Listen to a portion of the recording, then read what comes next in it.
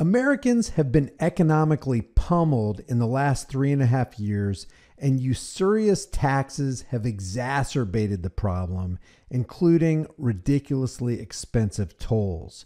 States don't have money to allocate to their increasing homeless populations, but they don't seem to have any trouble throwing oceans of cash at the security industry to ensure they have the latest surveillance and tracking equipment so Big Brother can keep a close eye on us and fine us even more. So when necessity becomes the mother of invention and individuals turn to the free market to relieve the burden of extortion imposed by the state, well, the state ain't too happy about that, and mainstream outlets like CBS New York here jumps in to make evasion just a little more difficult for the common man. Now to a CBS 2 investigation. Drivers use them to dodge tolls and police cameras, but the sale of license plate covers is supposed to be banned in the 5 boroughs. So why did Amazon send 3 of them to the CBS 2 Investigates team? Investigative reporter Tim McNicholas looks into it tonight.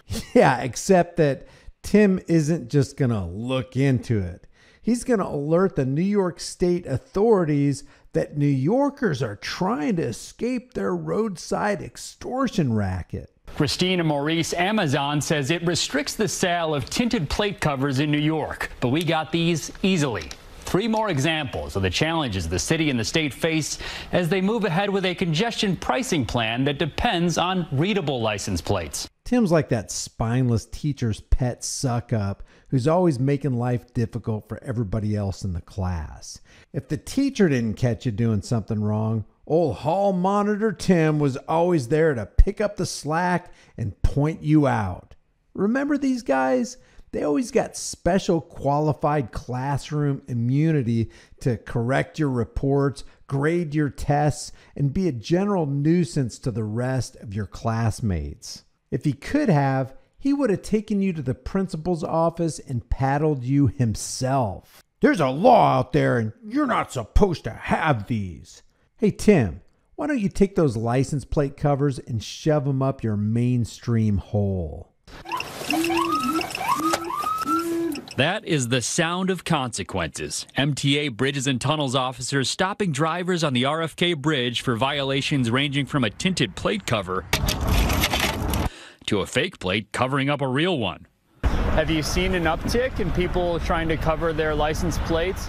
We saw an uptick during the pandemic, actually, and that continues today. So the government shut businesses down and locked people up in their homes. They weren't getting paid, and some lost their jobs because they wouldn't bow down to big pharma, and other businesses just closed for good. But that same government is going to make sure New Yorkers keep shouldering the burden of an oppressive extortion racket. Richard Hildebrand is Chief of Operations for MTA Bridges and Tunnels, the agency that will manage congestion pricing tolls. Do you anticipate that that kind of thing will increase even more? That we don't know. We have a robust set of tools. Those tools include cameras and scanners that read plates, sometimes even obstructed plates. But officers also watch with their own eyes because traffic cameras aren't perfect. The New York City Comptroller recently found the city system, which is different than the MTA's, rejects more than 20% of the images due to fake or covered plates. The high rate of non-compliance is a pretty good indicator that tolls and fees are unreasonable.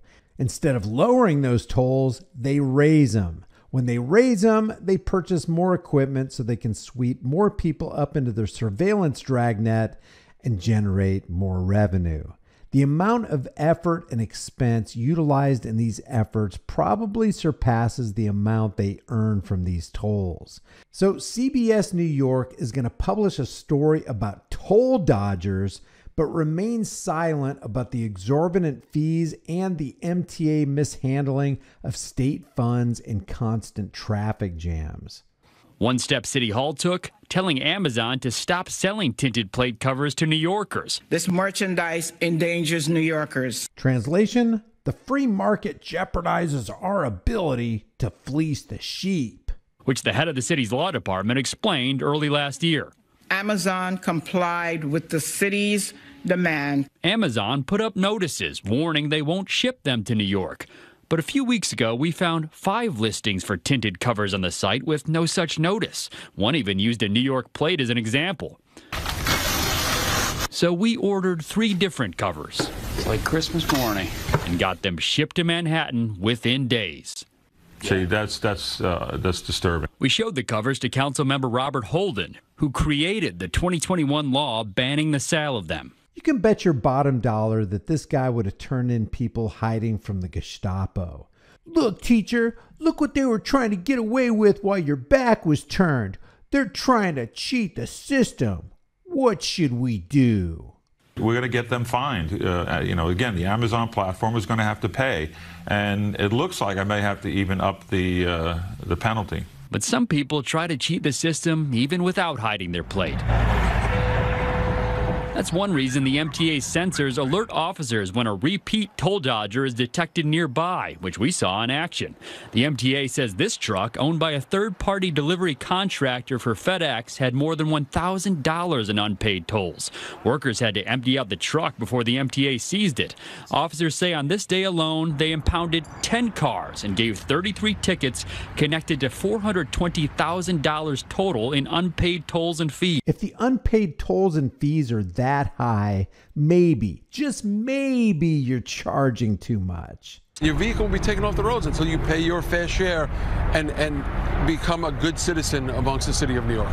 Do you hear that? According to this statist goon, you're not a good person if you don't let New York extort you. Your great-grandparents paid to build that bridge.